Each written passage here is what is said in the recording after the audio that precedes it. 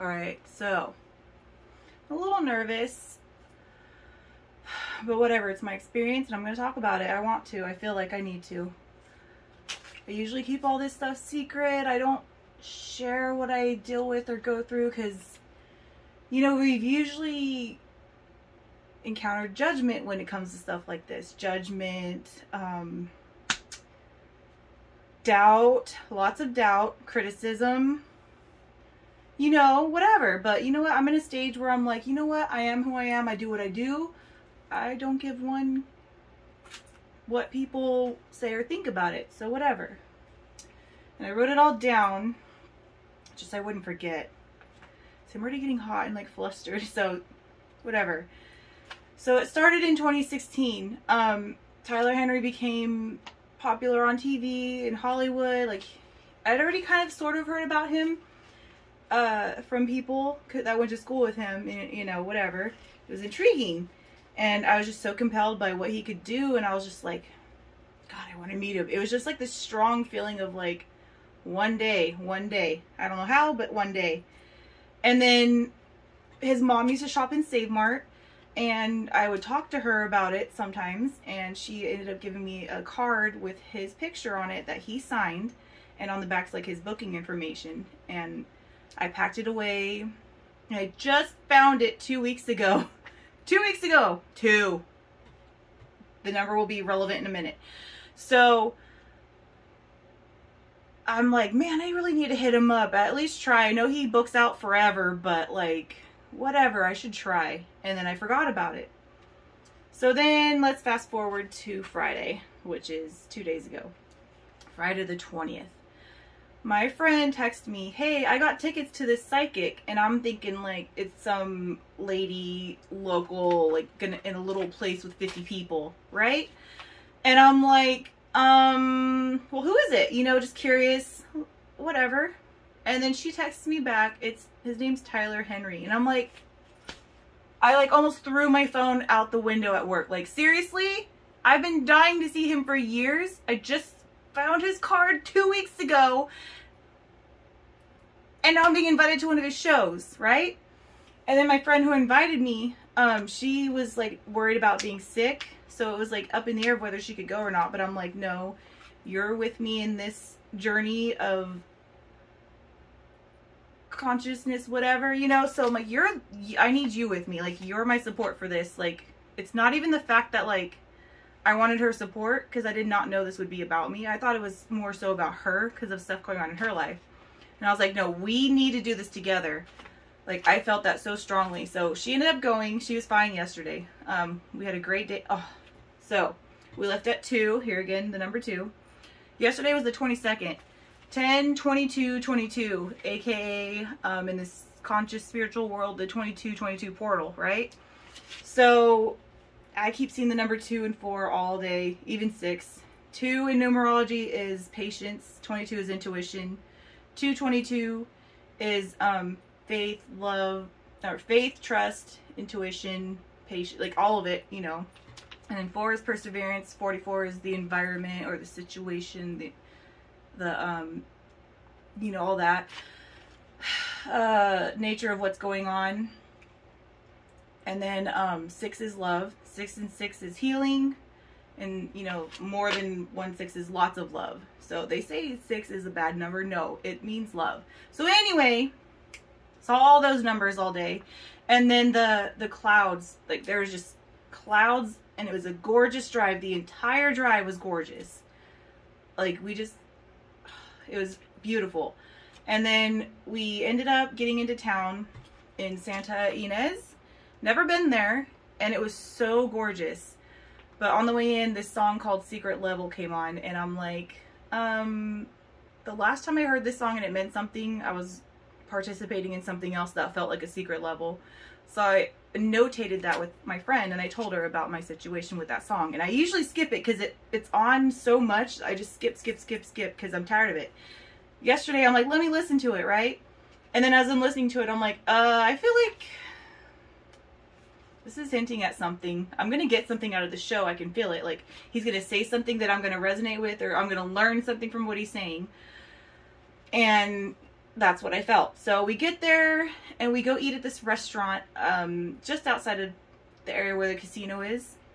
He was at the Chumash Casino, and we ate in town at this place called the Red Barn. And it felt weird in there, but at the same time, the food was bomb. Like, it was so good. And then my number on my receipt was 2222. I'll post that with this video. But my freaking thing said 2222, and right underneath it, the date of 22 of 22 was it's just, oh, so there's that. Okay. And then we get to the casino and we locate where we're supposed to go. We're early. So then we go to the shops, whatever, hang out. We buy this cool, actually it's right here, this thing. It's just, we were playing with these, you know, having fun. And then we go outside because I'm tired of the smoke, and we just go outside, we hang out, people watch, it's nice out there, we get some selfies in, we go inside finally, and we get seated. And I think I posted a picture on Facebook, I think, but I'll still post it with this. So here's like the floor, and then back here, it's like elevated seating. And then the sound guy is right there. We were right behind the sound guy. So no one was in front of us. We had all the leg room we wanted. And I was on the edge too. So I was only next to my friend. No one else. So that was perfect. And then he started the show. He showed a couple of videos from his Netflix series. And he had highlighted one even where I guess this lady, I forget who she even is. She had some vegan bakery, but her dog showed up, right? And I was like, that's funny. Like, he's like, I've never really had a dog show up. That was my first one. But animals can show up, right? So I'm just like, okay, cool. He starts reading this lady, and hers was compelling. He was like, Joshua, Joshua. Like, right away, he was saying Joshua. And at the very end of her reading, she's like, I have Joshua on my shirt. And I'm like, like, it was cool. So a couple other people go, and then in between readings he would be asked a question so he could kind of shake off the previous reading's energy. So he did this one question, and let me make sure I didn't forget anything before I start this. Okay, so I'm sitting there thinking, if my loved ones come in, I was thinking of my grandpa, and then sort of about my bio dad, and then my cat. Those were the three. I'm like, okay, you three specifically, I want you in here. If this is gonna happen, then that's what I want. And then I'm like, my grandpa's name is Lyle, so like, if he says Lyle, I'm gonna know immediately, because Lyle's not a common name. And then I'm sitting there, and he starts to pace, and he goes, Lyle, Lyle, crocodile, and I'm like, that's my grandpa's name. And then he's like, good old Grandpa Lyle, and I'm like, I rose my hand, like, I'm like, that's me, you know. And then he looks at me, he sees me, and he goes, yes, you, I'm connected, come down to the microphone. I'm like, oh, fuck, like, ah. So I get down, I'm like hanging on for dear life to the railing, trying to get down there. And then I'm walking carefully, I get to the mic, and I'm like, hi. And then he's like, thanks for being here. And I'm like, I came from Hanford. And he goes, you did, awesome, there's other people here too. And he like points somewhere, and then everyone, like a few people in the crowd were like, woo. So I'm all like, hi guys, like a little, like I was cool or something, whatever. I thought it was fun though. Like, I felt happy to have people from my hometown supporting me, even though I don't know if I knew them or not. And then the first thing he mentioned was that I should inquire on Jerry Lee Lewis.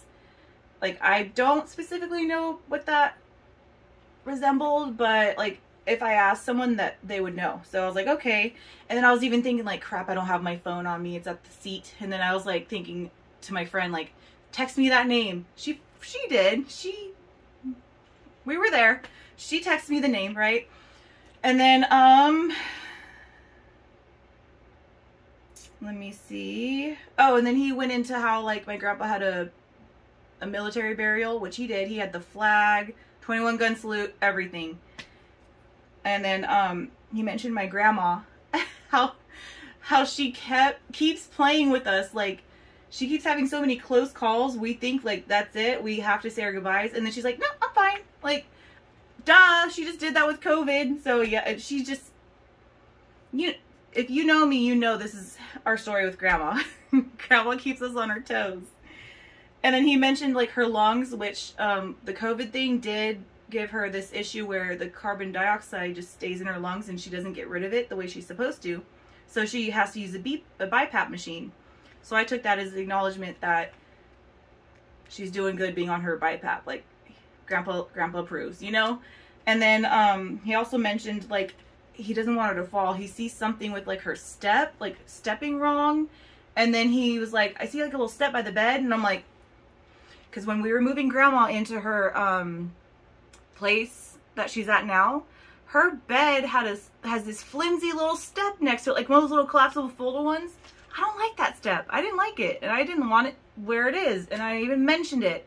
I was like, why is that step there? That's weird. Like, that step's not sturdy, you know? But anyway, so he said, careful about the step by the bed. So I'm like, all right, I'm relaying that to Grandma because I've already felt it, and now you're confirming it. Yeah, Grandma, watch that step, right?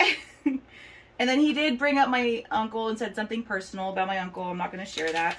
And then he mentioned cancer on my dad's side. And I'm like, because if you guys know me, my stepdad, I call him my real dad. Like, he's been the one that's been there for me and done everything for me. So that's my dad. And then so I'm like, I don't want to, I was like scared that he meant him. And then I was like, do you mean, something made me ask, do you mean my bio dad's side? And he's like, yes. And I'm like, okay.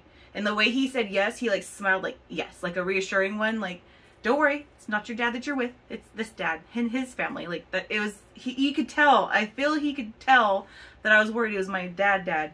So, and yes, my biological father had so much cancer in his body when he passed. And my grandfather, which is his father, he also had like a form of leukemia, I believe it was. And then he had the skin cancer stuff. So I was like, okay. And then he did note that I'm intuitive too, and that he can sense that I've sometimes been able to communicate or have received messages, or just like little synchronicities will happen that'll make me think, oh, hey, Gramps, what's up? Like, you know? And he said it in a way where like the crowd could understand what he meant, but also he like had this underlying tone that he was saying, I see you, like, you're a fellow intuitive. Of course not at his level, but you know. So I thought that was cute. And then this part is what killed me right here. You ready? And then right now I'm at 1254 on my video. 1254 represents my grandpa to me, because that's his old address. So, of the house where like I grew up with him. So he's like, I'm getting like, and there's one more thing, I'm getting like a fluffy tail, just, and then I just go, because, and he's just describing it like, I just see it like sauntering by, and I'm like, those are the words that I use. You guys ready? My cat Gizmo. I know if you know me, you know that I'm dying for my Gizmo. His passing was like so traumatic for me. I forgot that, like, I was just talking about how I haven't had to experience a really tough loss in a long time since I was a kid, but I forgot about his passing. That one was traumatic for me. Horrible. But Gizmo would always follow me in the bathroom, and if I didn't let him in, or if I was like in the bathroom and he caught wind of it, he'd be like at the door, like obnoxious, meowing, like sounds like he's breaking the door down, little brat. So then you let him in and you're all pissed at him, like, hurry up, I gotta get ready. And then he's just like, with his little tail swishing, just all casually sauntering in. And I'm like, he used the words that I use to describe Gizmo when he does that. So I see Gizmo in the bathroom. Like, I'll see his tail like swish over to the side, like just out of the corner of my eye, I'll see it and I'll be like, and then I have his ashes right there actually still. So that was freaking cool. And like the whole crowd, once I was like, I see my cat Gizmo all the time, and the crowd just gasped, and I was like, yeah. Oh, and about 30 minutes before I got called up, I was just having this intense headache. It was the worst tension headache I've ever had. Like, okay, I haven't told many people this, but I read tarot and I sometimes channel things, and it is what it is, right? But my physical experience when I'm in this mindset and space, I get tense. Like, you know how some people get, like when someone has a seizure, they're like this. I feel like that, but like I'm a spider crunching in, like everything's just like hunched together and just tense in my jaw. Like, it's horrible. So I was clenching. I'm getting hot and sweaty right now thinking about this. So, I was feeling like that, and I'm like, that's weird. I usually only feel this way when I'm doing something. So I'm like, what's going on?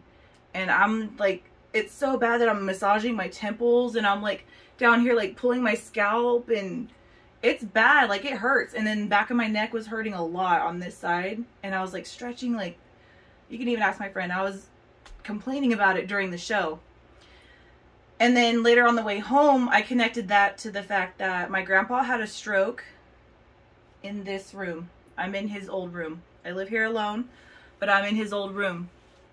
He had a stroke in here. He coughed, and a vein in the back of his neck popped, and he had a you know, a stroke. So of course that affects like your brain, and I figure that's why my head might have been hurting in the back of my neck. I don't know, but that was interesting. And then let's go back to the 2 thing, right?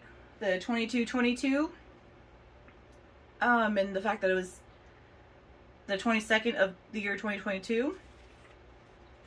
My grandfather passed away December 31st, 2000. So what does that make?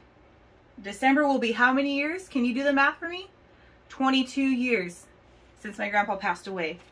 On 22/22 is when he came to me. So, oh, and then we packed, okay. On the way home, my friend kind of lives on 9th Avenue, and sorry, my neighbor's doing something weird. But anyway, we drove by the garlic factory, right? The one out there on 198 and 9th Avenue by the Monday sale. And my grandpa hated garlic, and me and grandma always talk about it and laugh about it because grandma loves garlic. Like, you could just, when she makes pot roast, she's just shoving garlic in there and sprinkling it. Like, she's a garlic freak, and garlic is good. But grandpa hated it, right? And so I'm telling my friend this story as we're passing the garlic factory. And then we turn onto 9th Avenue, and I see this pumpkin just smashed all over the road. And it was right after I just finished telling her, right? And I'm like, ew, gross. And then I'm like, oh, it's just a pumpkin. But then I'm like, wait a minute. It was as if grandpa was saying ew, gross about the garlic. You know what I mean?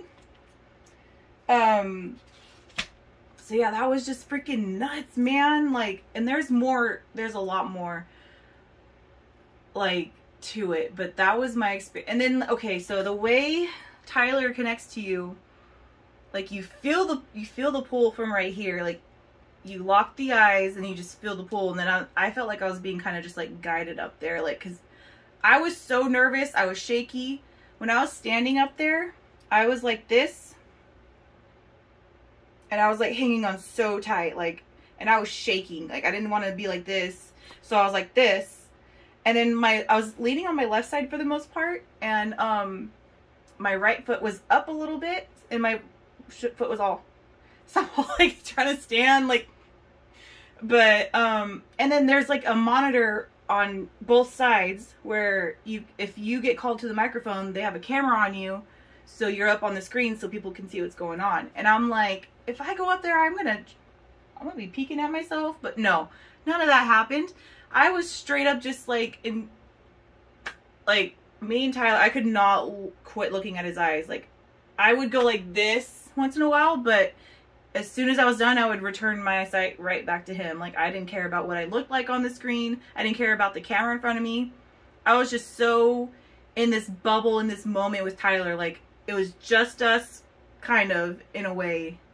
And I could just feel that he was, like, in there, and he was confirming shit that I've already known, and acknowledging things, and it was just so cool. And then I had my friend up there, you know, and I get back to my seat, and I'm like, well, I'm just like, fuck, and people are just laughing at me, so I'm walking back up. But like, I get to my seat, and my friend immediately, I text you that name. I'm like, thank you, you got my message. I was hoping you would have, you know. So that was cool. And I was still complaining, like my headache was so bad right before he called me. After he called me, it subsided a little bit, enough to where I didn't have to be like, oh, but it was still just like, God, it hurts. And so we get to the car, I change into comfy stuff because it's time to go home. And then I take, whenever I have a headache like that's really bad, what gets rid of it? It's bad for your liver, but I take 2 Aleve and 2 Excedrin. 2 and 2, seriously. I actually just noticed that right now. But that did make my headache go away. But then I felt the headache go away, but then just out of nowhere, we were kind of almost a pismo. And then it was just like, I felt clarity, like a different kind of clarity than what I've been feeling. So I mentioned that to her. And then if you guys know me, you know I've got sciatic issues, and I have a knot that goes all the way down my leg to like my knee. And then this side is starting that stuff too. So anyway, every time I'm on the car ride, even if it's like a 1-hour trip, I get up, I have to be like, ugh, I have to unfold, and like it hurts. No. We got home around 2 in the morning, right? I got up like this. And like even today, it doesn't hurt to unfold and get up like it usually does. So I'm just like, what is going on? So Tyler must have definitely gone in there while we were talking and connecting and helped clear that up too. Who even knows? But that was so badass. Like the fact that I had plans, because I've been so stressed with my new job. It's just been a lot to learn, and I'm hard on myself. That's what it is. It's me being hard on myself. So this week was just crazy, and I did accomplish one thing that was due by the end of yesterday before we moved out onto the floor with, you know, to our desks. So I was proud of that. But like Friday, I had every intention of sleeping in and doing nothing on Saturday.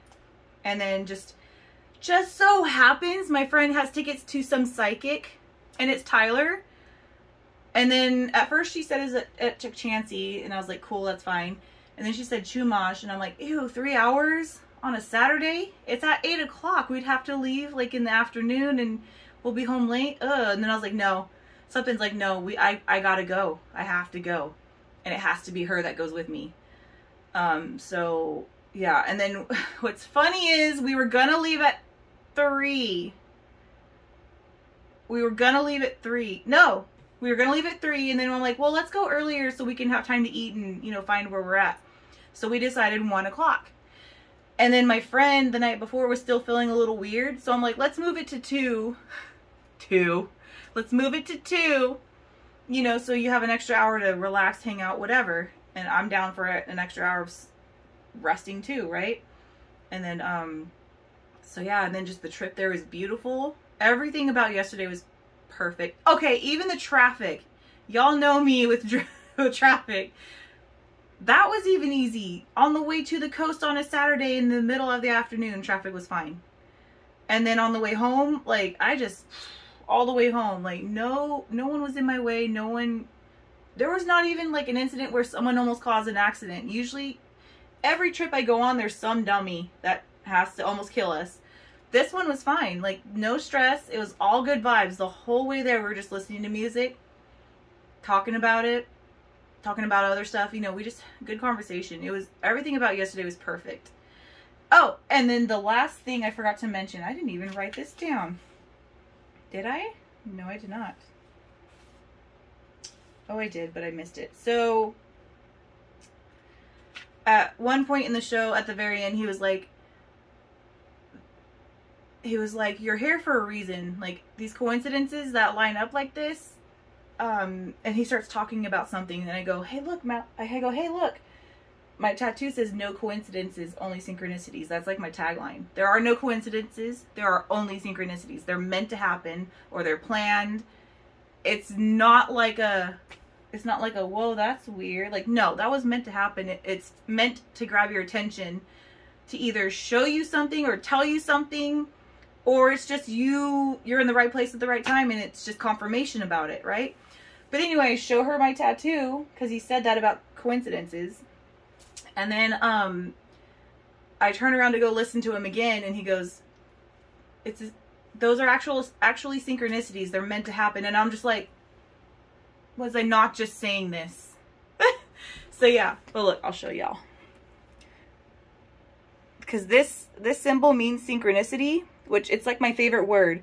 But people kept asking me, are you an Aquarius? And I'm like, no, I'm a Capricorn, right? So I'm like, let me have my tattoo guy put that over it so they'll know it's a synchronicity. And he fucking quoted it. He quoted it. I've had that tagline on my Twitter and my Facebook. There are no coincidences, only synchronicities. It's tattooed on me, and he quoted it.